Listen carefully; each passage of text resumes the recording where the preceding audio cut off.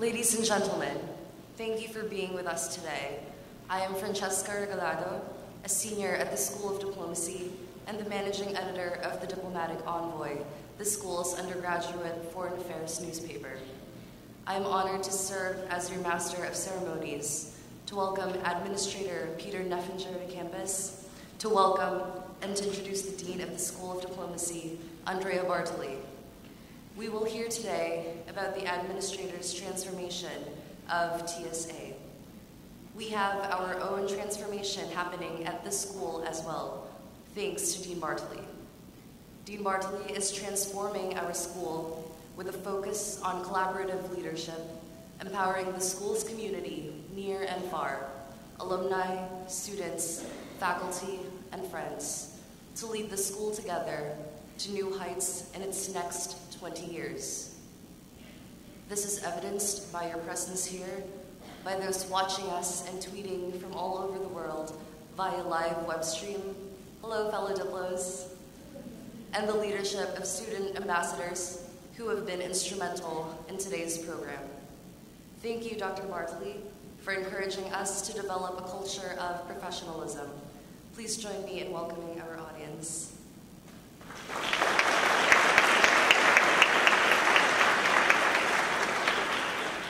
It's great to be here and not be in charge. So I heard these words for the first time as you were listening. So it's quite impressive, actually. So thank you. Very, very nice. Welcome to all. Welcome from the School of Diplomacy, a new kind of professional school where the best of liberal art and academic tradition meets the challenges of 21st century work. Here at Diplomacy, we take professional commitment seriously, in the classroom and in the world at large. We know that no one becomes professional automatically when they graduate. Professionalism is now. At Diplomacy, you are expected to be professional from day one in everything that you do, including this welcome. Thank you, Francesca. Today's event has been organized and is executed with student by student. A Diplomacy faculty, student, and administrator collaborate for the good of all. I like to think of myself as someone who continues to learn, a student of diplomacy, a professional of international affairs, committed to learning. Yes, this is the way we are here today. Learning more, learning together, learning again, learning from someone who has made a difference. I am eager to learn more about the remarkable turnaround the administrator had implemented at TSA. Administrator Neffenger, has been defined by one of our distinguished Seton alumni, Roger Dow, a friend that you know, the CEO of a US Travel Association, as the real deal. Roger said, Pete has diplomatically presented a compelling case for the need for transformation evolution and gained respect as tell it like it is leader who steadfastly operates with the country's best interest guiding his effort to do the right thing. End of quote from Roger. Since my coming to Seton Hall, I've been impressed by the dedication of alumni like him, like Roger, and Mohammed Meghari, who is here, from whom we will hear shortly, for the dedication to lead Seton Hall and Christine, we just heard before, bring the extraordinary leader like Administrator Neffenger to start the leadership and to share their leadership and professional experience with our community.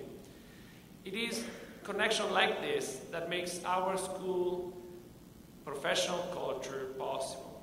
I'm delighted that we could all come and stay, learn from the administrator, and be with him. Indeed, the world needs diplomacy, especially at this time. It needs learning for the good of all. Indeed, sincere thanks to Administrator Neffenger for choosing the School of Diplomacy for this important message and rich learning opportunity. Welcome to all.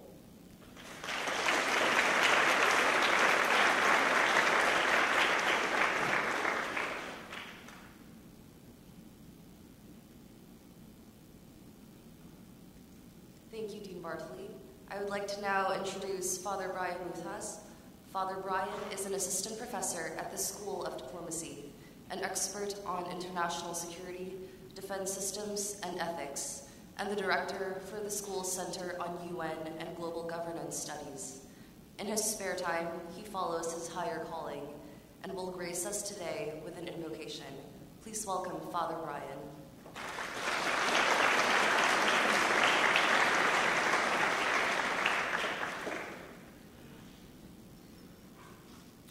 Let us place ourselves in a spirit of prayer.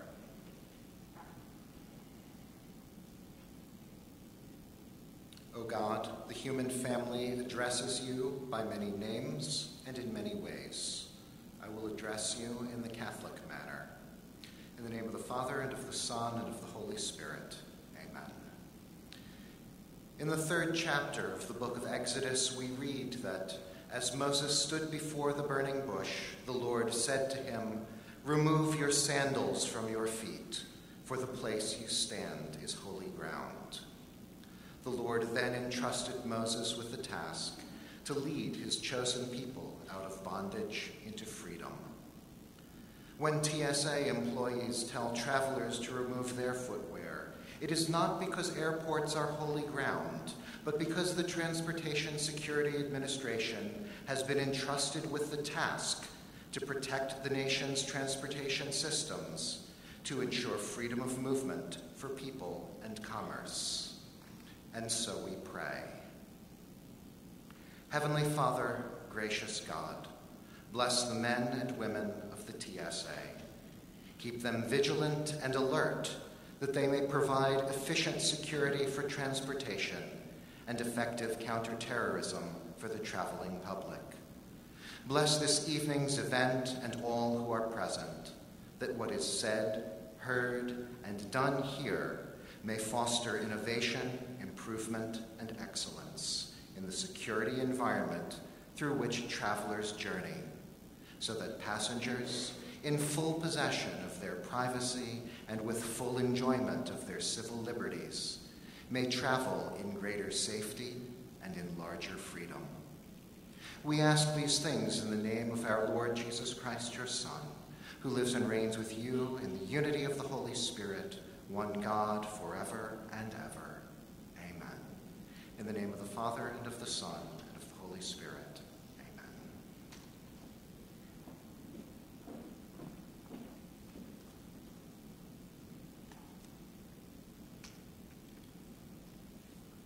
Thank you, Father Brian. I am very excited today to introduce one of our own, Mohammed Mirgahari, is not only the senior advisor to the Chief of Staff for the Transportation Security Administration, but he also received his bachelor's degree in Communications and Marketing and his master's in Corporate and Public Communications from Seton Hall University. We have him to thank for the opportunity to hear Administrator Neffenger speak today. Mohammed has spent the past 13 years working in key leadership positions within the Department of Defense. Fellow Diplos who are struggling to get through finals in advanced language classes this month, take heart. Mohammed's fluency in Farsi, Dari, and Tajik was put to immediate and productive use. Mohammed served in multiple global locations, including deployments to Afghanistan in support of the global war on terrorism. His domestic posts include Special Operations Command Central at MacDill Air Force Base, where he provided expertise in support of the worldwide use of the special operations elements of the Army, Marine Corps, Navy, and the Air Force. In May 2016, the White House appointed Mohammed to his current role at TSA. Mohammed is a 2016 recipient of the Secretary of Homeland Security's Award for Excellence in recognition of his outstanding work for the TSA and of numerous additional commendations and awards from the Department of Defense, the Pentagon, NATO, and the National Security Agency. Please join me in welcoming Mo back home to Seton Hall.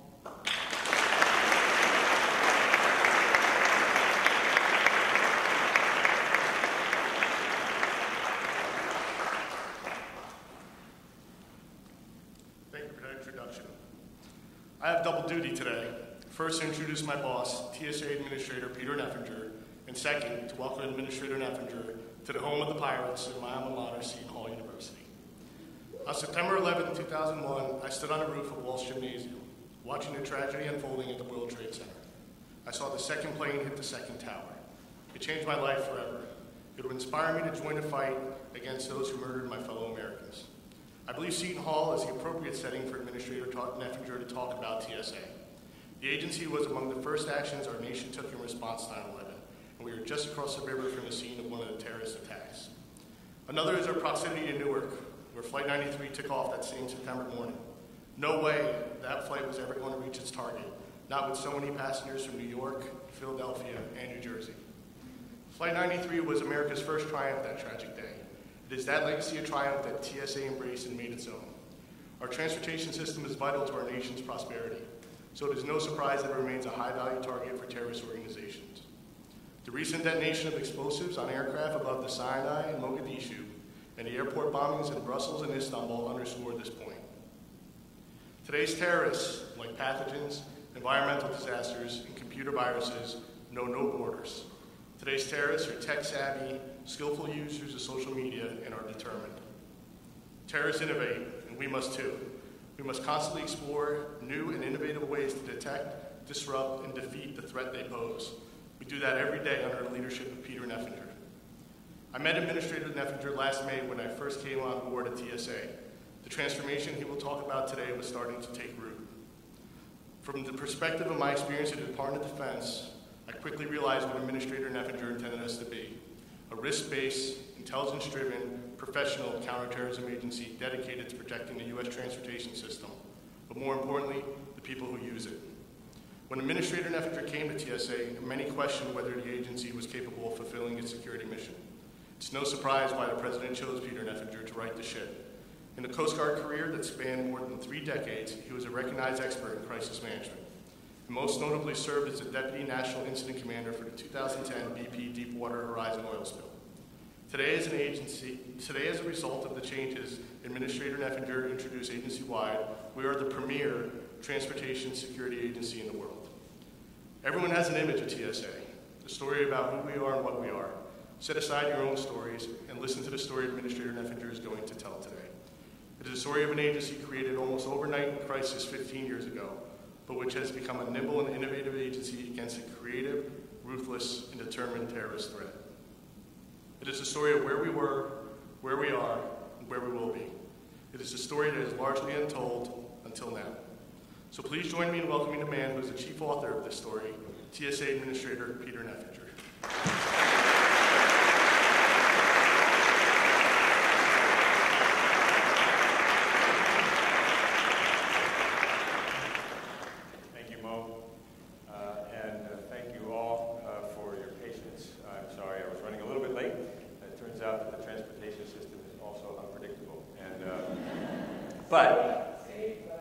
But we have safe but unpredictable, as the dean said. But we have lots of options when you live on the East Coast. I want to thank Mo in particular. That was a very kind introduction, Mo, and what you said will be largely echoed by me, and I think you've had a chance to see a little bit of a pregame show already, so that helps. That makes my job a little easier. Dean Bartoli, Father Muzes, Francesca Regalado, thank you very much for your introductions here. I know Dean Halpin is somewhere out there. There she is in the back. And others, thank you for the invitation to be here. It's a real privilege and honor to come speak to you all tonight. And of course, a hearty welcome to our TSA folks, some of whom are sitting here in the front row. And I didn't realize I had so many distinguished alums among my staff, but it's wonderful. And then I have a guaranteed clap audience out here in my family. My in-laws are in the audience, as is my brother-in-law, my sister-in-law, and my niece. So thank you all for coming tonight. So, I like telling stories about TSA. And I hope that as you listen, as Mo said, that you'll set aside your own notions for a bit of who and what you think we are, and maybe come to understand and share some of the excitement that those of us who work in TSA really have for this agency. Now, earlier this year, in speaking to the challenges I found at TSA, I talked about our identity, about who and what we are, and I said that our transformation began by changing the way we defined ourselves. We said out loud and collectively that we were security professionals, that we worked in an intelligence-driven, an agile, and an adaptable counterterrorism agency focused on the security of our nation's transportation systems. We all retook the oath of office, and I think you saw one of the videos where we showed taking the oath of office. That's something that everybody in the agency did. We learned that changing how we defined ourselves really changed everything. And so today I'd like to continue that story by telling what I call the next chapter and highlighting how that renewed sense of identity allowed us to become more innovative and truly entrepreneurial. But I'm going to start with a different story, one from my maritime background. So Malcolm McLean was one of 7 children of a North Carolina farm family growing up during the Great Depression. Starting with a used truck that he bought to help his family get his goods to market, he eventually built the 5th largest trucking company in the world, or in the United States. Might have been the 5th in the world, too. Well, that's interesting, but that's really not the story I want to tell. Here's the story about Malcolm McLean that I like. One day he was sitting in one of his trucks on the docks in Hoboken, New Jersey, waiting and waiting and waiting to transfer his truck's contents to the ship that he was supposed to put it on. And he was watching as the longshoreman loaded cargo net after cargo net, moving a few boxes and crates at a time to the ship's hold. It was driving him nuts. He thought it would be a lot easier to just pick up his truck and stick it on the ship, straight on board. Well, that simple disruptive thought stuck with Malcolm McLean for nearly 20 years. And in 1956, he turned that idea into a reality, and standing near those same docks, he watched as the very first container ship, the ship that he had bought, his ship, filled with new shipping containers, set out to sea. And that initial voyage spurred the complete transformation of the shipping industry. Now, there's a number of useful lessons from this story, but here's the one I like, and here's how I choose to view what Malcolm McLean did. He wasn't just looking at an inefficient process for loading ships. I mean, it was certainly that. I think what he saw was that the way in which ships were loaded was a crippling component of an otherwise efficient system of transporting goods from origin to destination. A system that had become dramatically more efficient through improved highway infrastructure, warehousing, larger and more reliable and capable conveyances, and other such things. And to most people, the system worked well enough, because most people only think about their individual piece of the system. I mean, longshoremen were doing what longshoremen always do, right? You take a little box, you put it in a crate, you put it in a bigger box, you put it in a net, you load it onto a ship. Now, I didn't know Malcolm McLean, so I'm making some of this stuff up in his head, but I'm choosing to think that he instinctively understood that the real mission, the job, was to move stuff from origin to destination safely, efficiently, and effectively. And trucking companies like his were part of a vast and interconnected system. So he transformed the system because he understood the system. Well, like Malcolm McLean, TSA had to understand that we too were part of a vast and interconnected system, and that our actions directly affected the security, the efficiency, and the effectiveness of the entire transportation system. We had to understand our real mission, our true purpose, and why we really exist. Well, when I got to TSA in July of 2015, what I found was an agency in crisis and under pretty intense scrutiny. There had been testing failures, allegations of management practices that were questionable, and we were disconnected from the industries and the public that we served. Indeed, TSA's public image, maybe the one that you all have, was largely that of long security lines punctuated by a uniformed security officer at an airport checkpoint. And for many, we were the agency that got in your way, and we intruded upon your travel. And you know, we are the retail face of government, and you've got to pass by us if you want to travel on an aircraft. And when you do, we examine your things, we examine you, and sometimes we even touch you physically. That's a pretty unpleasant experience. Well, what I found was an agency that to a large extent had fully adopted this image, and one that had become inured to criticism. In fact, one individual said to me during one of my early briefings as I was going through confirmation and getting installed in the job, he looked at me and says, you know, boss, you just got to understand, people don't like us. But it just comes with the job. And of course, my first reaction was, you know, I've never worked for an agency people don't like. I really don't want to start right now. But anyways, what I found was we were just hunkered down, disconnected, and pretty resistant to change. We had become the things we do. But what I also found were dedicated people, and some with many years of service to TSA. Some had even been at the agency since rollout. The wonderfully evocative term that you used with justifiable pride to describe the Herculean and quite remarkable effort to stand up an agency of nearly 60,000 people in just a matter of months. And you heard a little bit of that when you saw Bill Hall's video, when he talked about being picked to be the first security director right after 9/11. But think about the task people like Bill Hall faced 15 years ago. Replace a disparate, disconnected system of private screening contractors at nearly 450 airports across the country, and do so with a federal workforce without interruption in operations. Establish security oversight for every mode of transportation, aviation, rail, transit, over-the-road buses, maritime, even pipelines. If it moves, protect it. And then picture people in borrowed offices working long hours, sketching out on notepads the thousands of things you need to do to create an operating agency out of whole cloth. And then do all of that in the anxious, uncertain months following 9/11, when it seemed as if the next attack could occur at any moment. And in fact, it almost did in December of 2001, when an individual attempted to detonate the explosives packed into his shoes on a flight from Paris to Miami. So this job was pretty serious business. And the system had failed, and they had to fix it, and they had to fix it fast. And they were under intense pressure to do so. So they had to be innovative, and they had to be daring.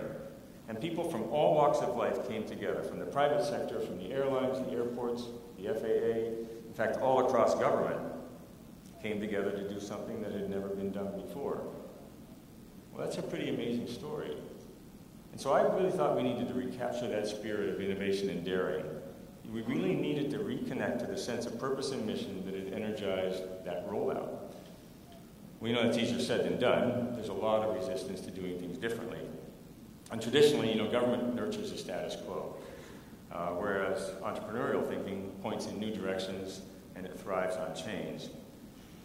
But as the Malcolm McLean story illustrates, we needed to get past entrenched thinking in order to see ourselves as part of a larger system. In our case, one that ensures the security of our nation. And to do so, we needed to overcome the tendency for large organizations to get locked into a set way of doing things. So think about an operating agency, and that's what TSA is. I mean, it has to do something every single day, just like the longshoremen working on the docks. And there's little incentive to change because the status quo works pretty good, and it works well enough. And we have an entire system built to support it. We've invested a lot in that system. It's comfortable, it's predictable, and changing it is hard and disruptive. TSA screens some 2 million travelers every single day. And we have a lot of process built around that. But as you saw from some of the videos that you watched, TSA is a lot more than passenger screening. That's simply one of many activities that we do. What we really do is secure a vast, complex, interconnected global transportation system that underpins our economic health, and in the United States employs 1 out of every 7 workers. It's a big system. It's a pretty important system. And we don't and we can't do that by ourselves. We don't own that system. Airlines, airports, rail operators, transit providers, trucking and shipping companies, pipeline operators, other government agencies, travelers, people like you, and many more are key players and co-owners in the security of the system. So it turns out that our mission includes aligning all of those elements to work together with us to keep the transportation system operating efficiently and securely. So, where do you start? Well, first you have to figure out how to begin to drive change in your own agency. We started by looking for the change leaders in our own organization and giving them permission, encouragement, and support. So here's one example. TSA had no centralized, coordinated, or consistent approach to training. But in my experience, training is the foundation of mission success, and it's a powerful tool to galvanize and lead change. It provides consistency, develops a common culture, instills core values, improves morale, and it increases performance. Think about your experience here at Seton Hall. All of those things. I mean, I heard the pride in the Patriots. So there's a culture that's developed by training. Well, we needed to do all that because we had some legitimate concerns that were tossed our way in the wake of some revelations about a year and a half ago. So I asked a lot of questions about training when I got here. And as it turned out, TSA had a pretty creative training and development team. And they had built a pretty good plan to establish a full-time resident TSA academy that would provide the consistent, disciplined, and professional training across the workforce that we needed. But budget cuts, our own internal bureaucracy, organizational inertia, all of these had stymied the plan, and we were years, if ever, from seeing its realization. You know, anytime somebody tells you we can do this in 5 years, it means you'll never do it. It's always 5 years away. If they tell you there's a checkpoint of the future out there in 5 years from now, it's going to be 5 years from now, anytime you ask the question. So I'm interested in things that happen right now. I'm interested in knowing what's available right now to make the change you need to make right now. So I like the idea of the academy. I really like the idea of an academy. I didn't like the idea that we were years away from getting it done. But I thought it was innovative, I thought it was forward-thinking, and I thought it addressed a lot of the challenges that we were immediately facing. So I asked this team, could you accelerate that? Could you get it done in 3 months? And in other words, I asked my team, if I gave you permission and if I found the support, could you do it right now? Well, no joke. I mean, at first they thought it was a joke, but I said it wasn't a joke. So they came back no joke and said, I think we can do that. And of course, we needed money, we needed a place to build it, and we needed approval from the administration and Congress, but we could do it. So, assuming we could get all those things, I figured we could get our academy established. So we went to work and we built a very strong case. And we got support from the President, we got support from Congress, and just 3 months later, last January to be exact, we established the first ever full-time TSA Academy at the Federal Law Enforcement Training Centers in Glencoe, Georgia. And we started new hire training, every single person through that academy. So the key point here is we looked for talented and creative people within. We gave them permission and support. We said, take the risk, be entrepreneurial, and then from the top of organization, we aggressively drove the change. Yeah, and what's interesting about that is as you do that, as we transformed our training, we really started to reconnect to our mission, to see that larger mission that I talked about, and that in turn accelerated our thinking about how we could drive change across the agency. So that's the approach we've used over the last year and a half to stimulate innovation, to reconnect with that entrepreneurial spirit of rollout. But we also found out that changing a few processes and systems, installing and training, that wouldn't be enough. You need a way to continue to grow and sustain the effort to inside. You need a way to support that. So let me tell you how we're moving down that road. At the busiest airports, we needed a faster means of moving people through checkpoints, given the year-over-year dramatic increases in the number of travelers moving through airports. You all remember the long lines in airport security. We made a lot of front-page news this last year. Something that they don't tell you about when you're getting ready for confirmation for a job like this. But I will tell you that being on the front page of the newspaper gets your attention, and sometimes it gets your attention, especially when they're yelling at you all the time. Well, I'm going to tell you, those long lines are more than just an inconvenience and a frustration to you, and more than just a stress maker for me. They were a real security concern. As Mo already explained, large crowds in public places are attractive targets for terrorists. I know. I had arrived in Brussels airport at the morning when suicide bombers killed 32 people and injured over 300 more. I was right there and I witnessed the aftermath. And I knew that we couldn't let that kind of thing happen here. So moving people more efficiently into secure areas was a lot more than just convenience to travelers. It was a security imperative. And we had an intriguing opportunity. Automated screening lanes that were already in operation in London and Amsterdam. These seemed like a pretty good idea. These are just, right now, when you go up to a lane right now, you have real friction in the game because you've got to slide your bag along a table and you've got to get it to engage the conveyor belt into the x-ray machine. Well, these automated lanes don't do that. They take the bag for you and then you've got to chase it through the system. Well, that seems like a pretty good idea. Maybe reduces some of the stress to the traveler. You could move people faster through the checkpoint. What we hope would be the same or even better levels of security effectiveness. Although I got to tell you, in a year-over-year cycle of pretty tight budgets, a daunting number of airports in which to invest, and a very slow and very cumbersome federal acquisition process, it wasn't necessarily going to be easy to introduce these. There was also a fair amount of resistance. We need new procedures and training. Remember, operating agencies are pretty locked into the thing that they're currently doing. But I was determined to find a way to do this because it looked like it was a way to begin to change the way we thought. So it was clear that our interests aligned perfectly with the airlines. Remember, they have the same goal we do. Our motives might be different, but they want a secure system too. For whatever reason, they'd like the airplane that took off to be the same airplane that comes back. So we'd already begun to change our relationship with them from adversarial to more collaborative. We were really much more partners in security than we'd been before, and that opened a lot of new opportunities. So they needed us to be more efficient and effective in moving customers through the checkpoint. We needed to do so for the reasons I just mentioned. We needed to do it without compromising security. So I wondered, what if we could just work with the airlines to buy a couple of these automated lanes? Just a pilot project. So I floated the idea, and Delta was the first to take a chance and fund our experiment. They bought 2 lanes. They installed them in Atlanta, and they gifted them back to the federal government. That's a true public-private partnership. We established something we called the Innovation Task Force to manage the project. But here's the most amazing part.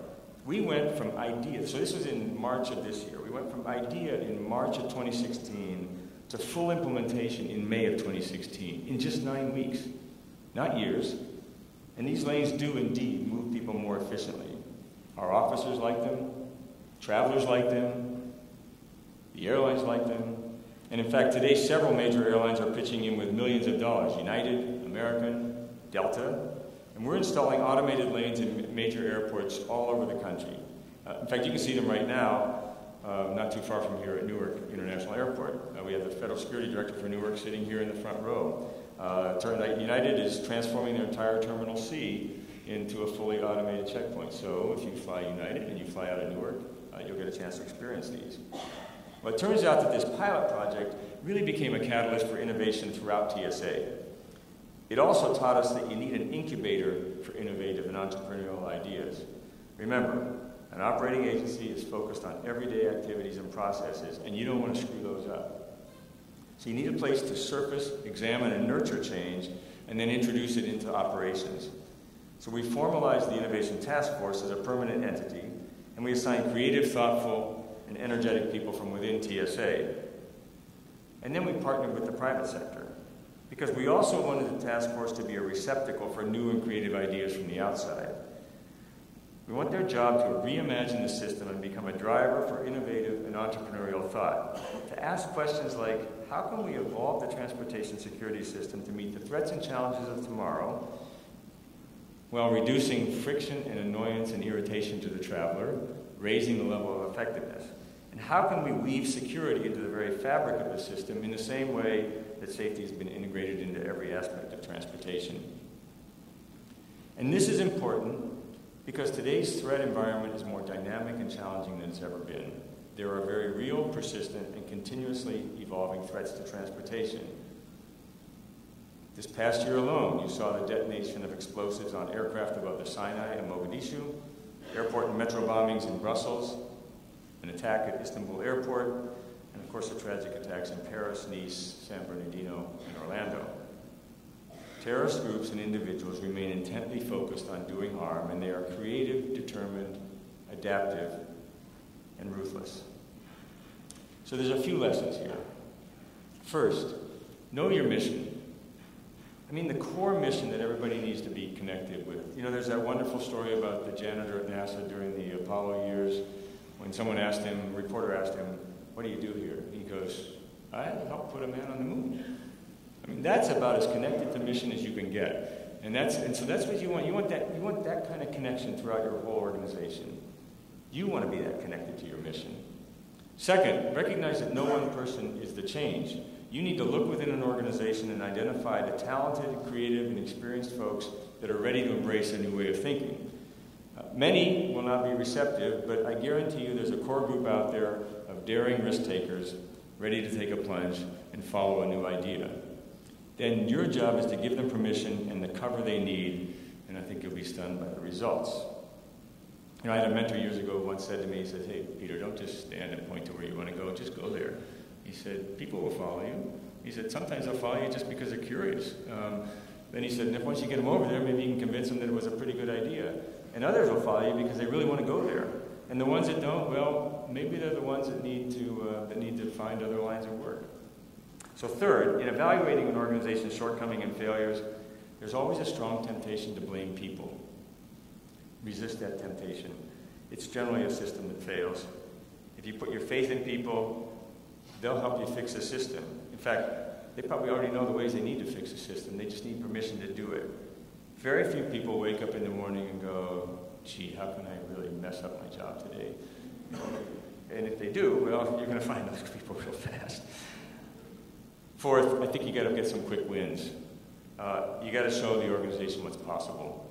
So our innovation task force, the training academy, working with airlines to install automated lanes, those were some nice, quick, and significant things that we did. And those early wins, I think, showed us that we can change, and that change can be good, and change can work.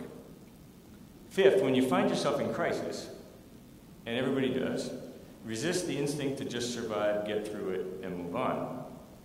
You need to run to the crisis, and you need to embrace it.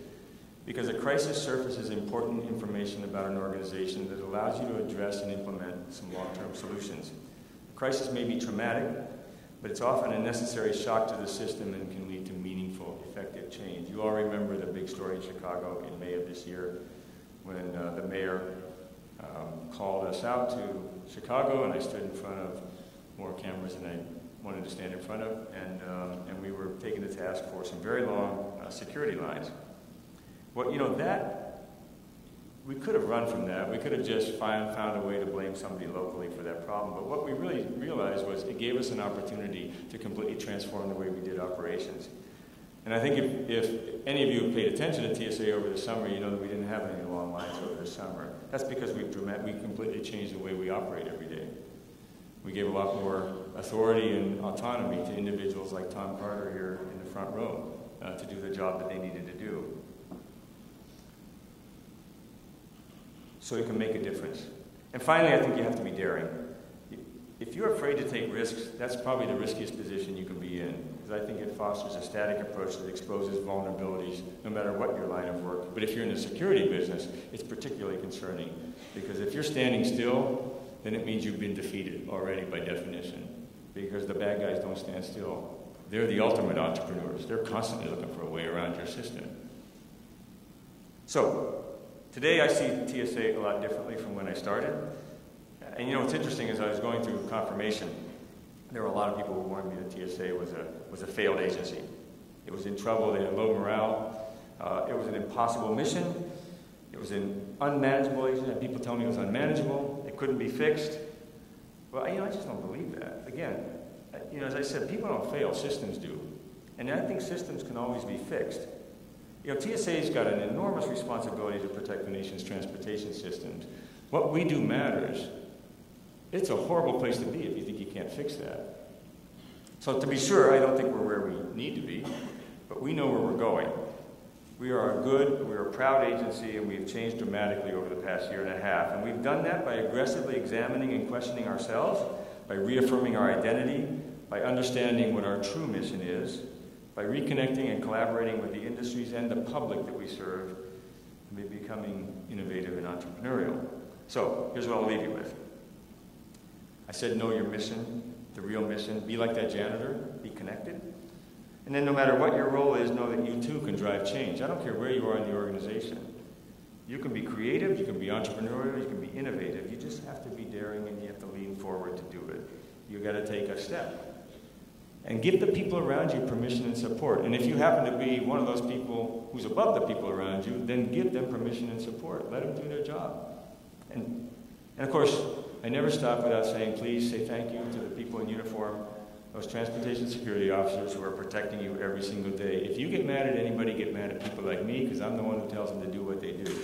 And what they do is really important. And what they do for a reason. And I hope they do it in a way that instills pride and confidence in all of you. So, thank you again for inviting me here today. It's been a real pleasure to be here. Thank you again for your patience in waiting the extra hour for me to arrive. I apologize for that, and I look forward to any questions or discussion we may have. Thank you.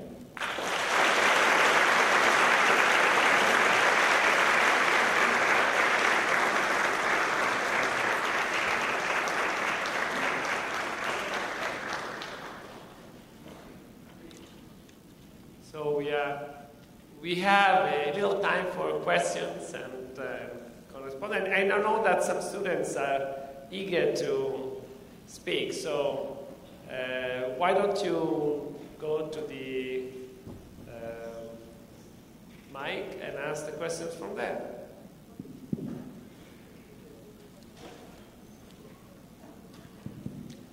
Thank you very much for joining this hour of conversation. My name is Vincent Maresca, and I'm a senior student at the School of Diplomacy.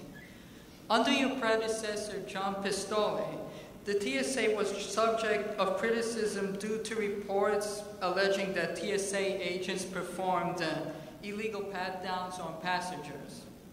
How has the TSA responded to those incidents? And how has your leadership of this organization made it move forward? Thank you. Okay, well, thanks for the question. Is this... however you'd like to do it, that's right. Okay, so this I can do this very, I think. So first of all, with respect to pat-downs, let's separate. I'm not sure what the illegal pat-downs are that you're referring to, but let me tell you why we do pat-downs sometimes.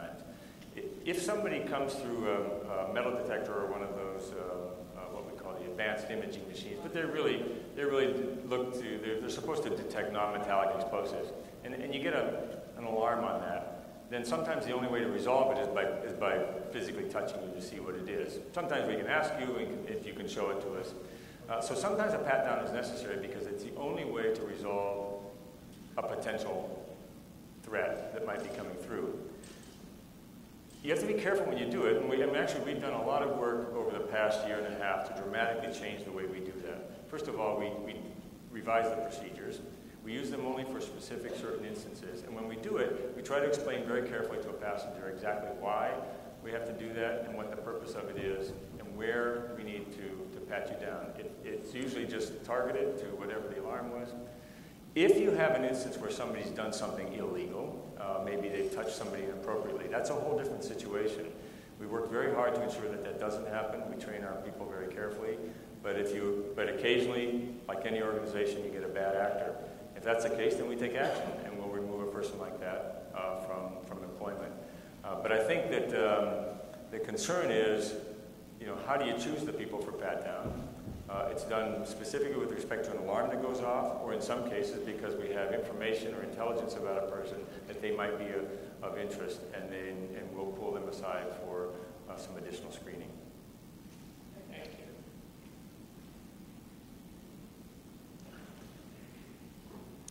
Thank you for coming today.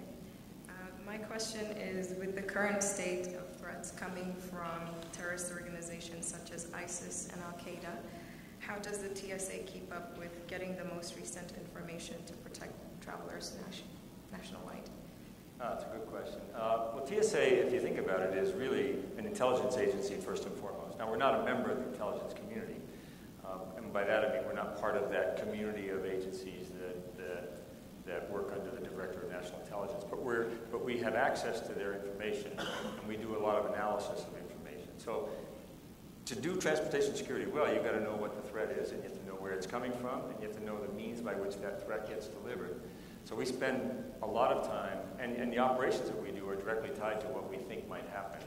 So we spend a lot of time looking at the intelligence that's derived from those intelligence agencies. We analyze it with respect to the transportation system, and then we move that information rapidly into our operations, and we adjust our operations as necessary. So sometimes when you go through a screening, you may have something different happen to you. That's usually directly tied to some new information that we have that changes what we have to do. So we are embedded in other intelligence agencies, so FBI, CIA, National Security Agency, the National Counterterrorism Center, and then we have some of their analysts who work with us as well.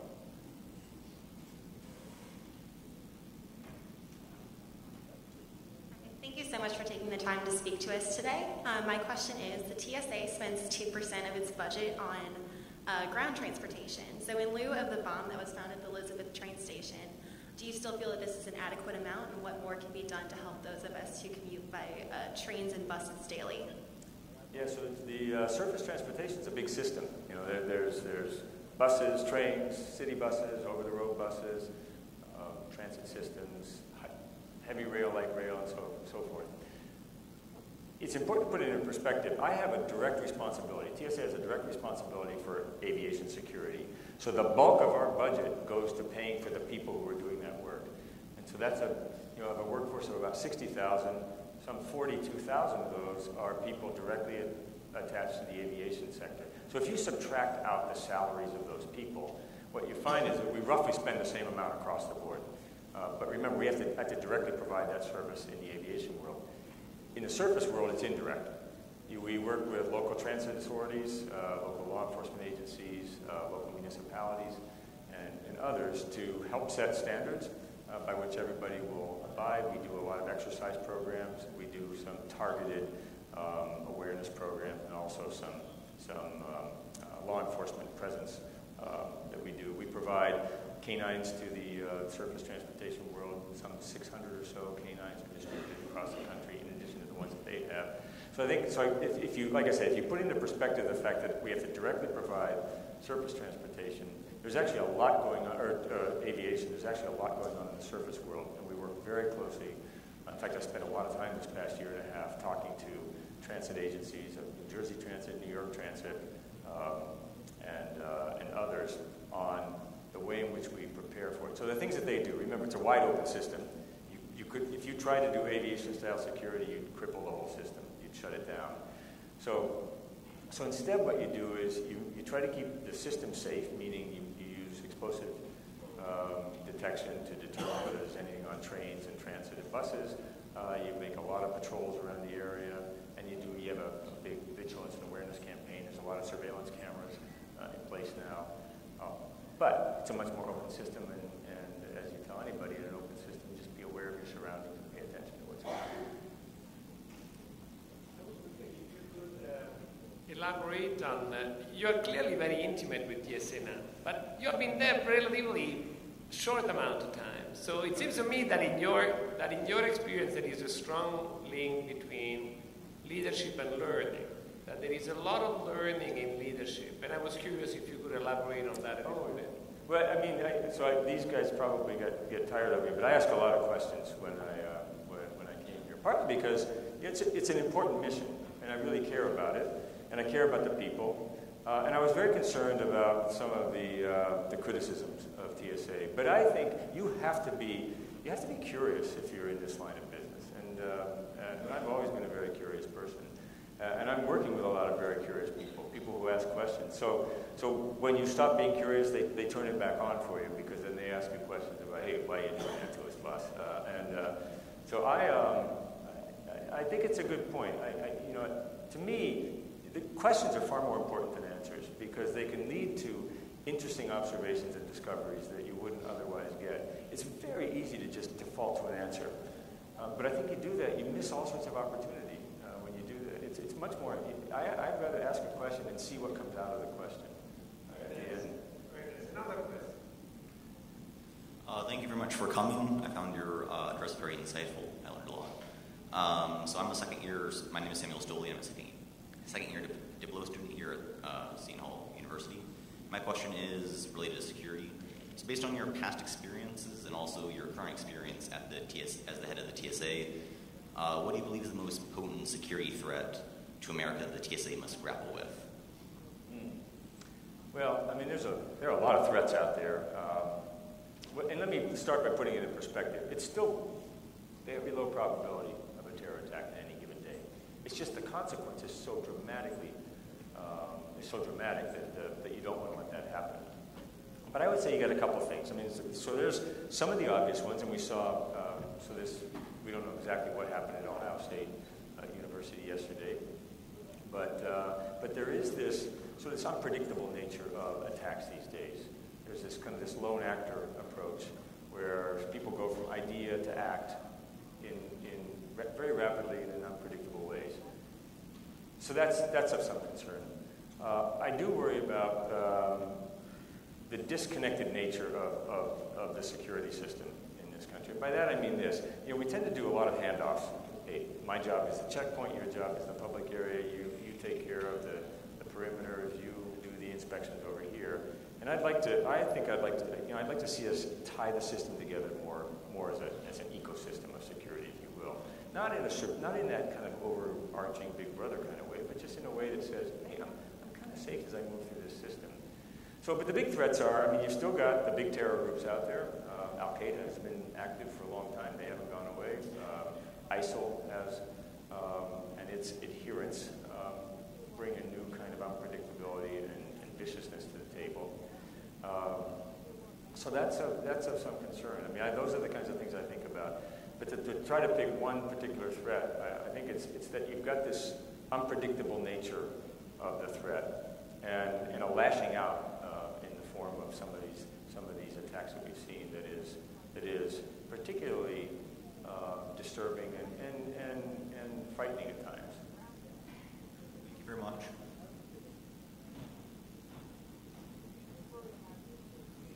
Good evening. Thank you so much for coming to talk to Seton Hall's students and faculty. My question is, Muslims across America are now living in fear that there might be a registry created or a ban on Muslim immigrants.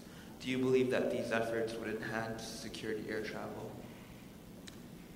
So I don't want to avoid your question, but that's something that the next administration will grapple with or not, as the case may be.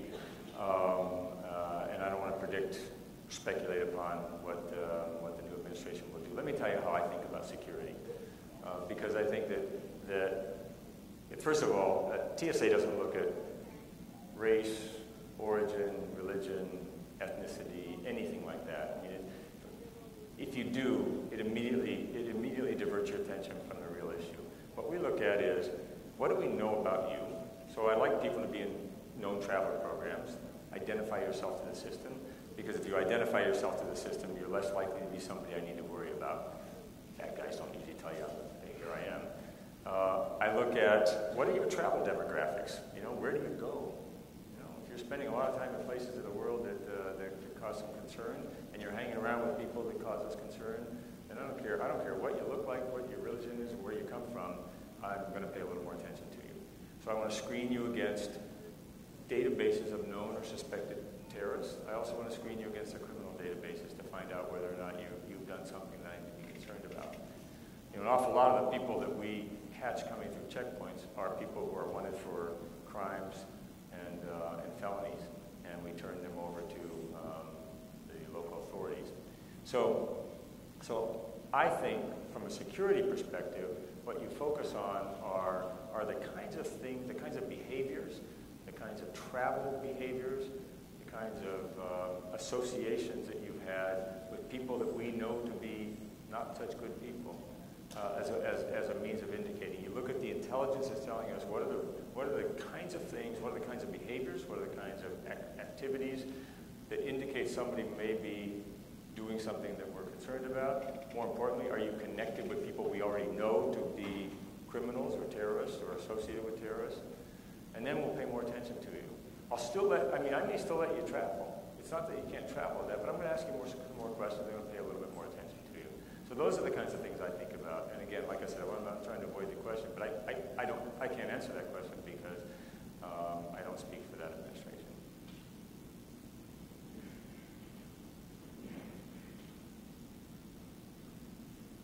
Thank you so much for coming. My name is Trisha Bocard. I'm a junior here at the School of Diplomacy. And my question is really, when considering security concerns, the focus is usually on the personnel.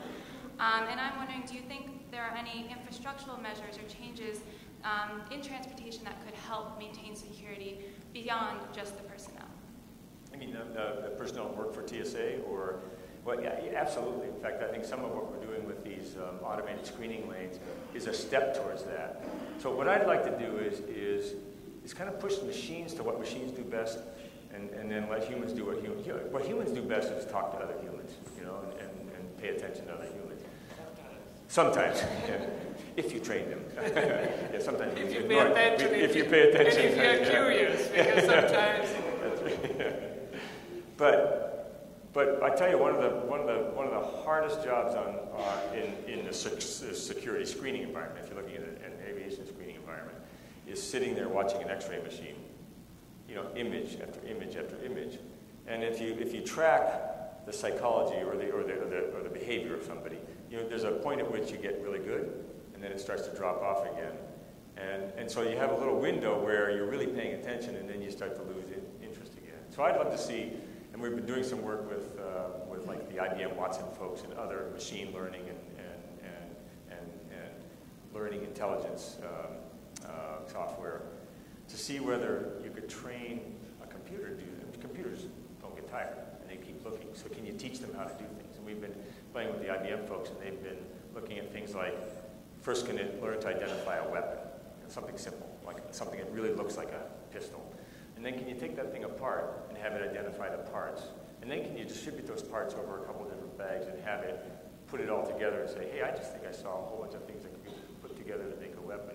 So that's very promising. So that's one example of some things to do. And I think there's a lot more like that out there that could ease the kind of the heart, mind-numbing piece of the job for humans, and let humans do what humans do best. So humans are very happy to hear and to talk. But I think that it's also good for us to bring it to a close. And I think that we have a way to do it. I apologize to the students that did not have a chance to ask that question, but I'm sure that you will stay long and stay with us. Make up for the front half by sticking around for the latter half. Thank you so much again, Administrator, for being with us today. On behalf of the School of Diplomacy and Seton Hall University, I would like to present you with this token of our appreciation. Oh, thank you very much.